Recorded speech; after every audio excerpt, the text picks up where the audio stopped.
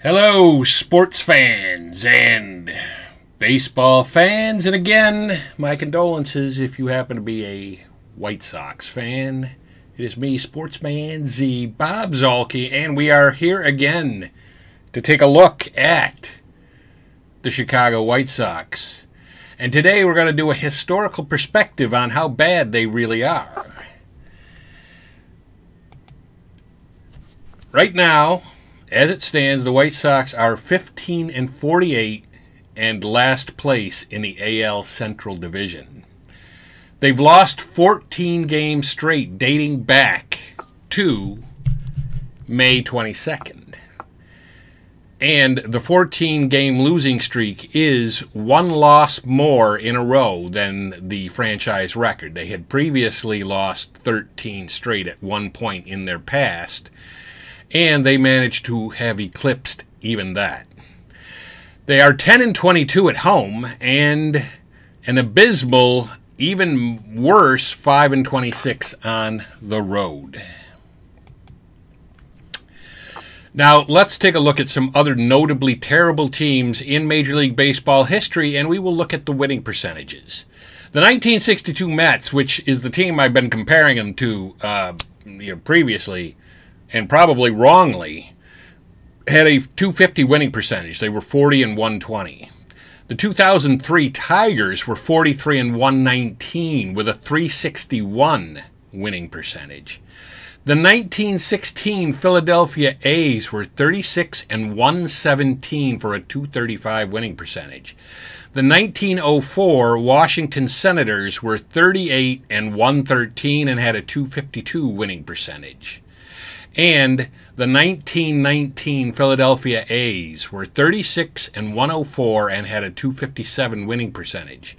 The Sox currently have a .238 winning percentage, and as you can see by the note at the end of the screen, that would only be better than the 1916 A's on this list, and it's only barely better. Quite likely, if they lose their next game to Boston, they're playing Boston now, and by the way, they got beat like 14-2 to Boston on June 6th, then they'll have a worse winning percentage than every team on this list. They have a negative 152 run differential after only 63 games, so that's a negative 2.4 runs per game played. Average. They're batting only .217 as a team and with 47 home runs in 63 games, which is horrible in this day and age. They have a .494 team earned run average, and they've only thrown out 11 of 58 opposing base runners. So you can see it's bad. They're terrible. And they just keep getting worse. I don't know where the end is. I don't know where we can say, oh yeah, there's a light at the end of the tunnel. And now there's even talk that they're going to trade one of their best pitchers, Garrett Crochet. The Padres are apparently interested in him. The Phillies might be interested in him. I've heard that. I don't know if those are just rumors or what the deal is. I'm sure there are other teams that are interested in him.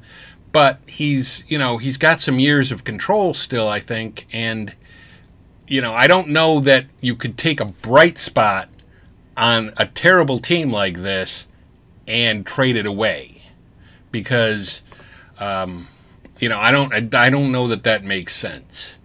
But if they're not going to be ready, and it looks like this team is not going to be a winning team for at least 3 or 4 years, maybe 5. Could be 5.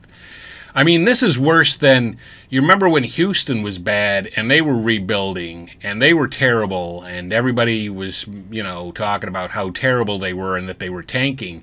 The White Sox aren't even tanking. It's just that the talent that they have, and I use the term talent loosely, is just not good. And so they really are not that good of a team. So I don't know what we're going to say about that. It's, So anyway, that's how bad they are. I just wanted to give another update and talk about my terrible, terrible White Sox again and how bad they really are. But that is going to be it for me. Sportsman Z, Bob Zuhlke, signing off.